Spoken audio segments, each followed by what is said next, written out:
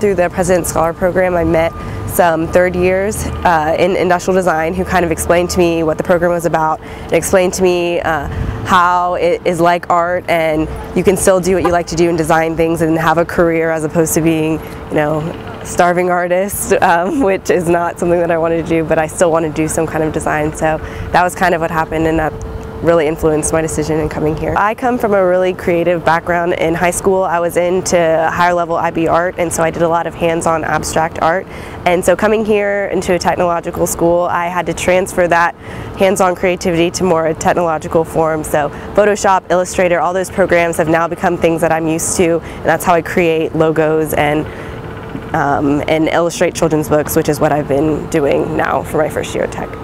My name is Jasmine Burton, and I'm an industrial design major at Georgia Tech.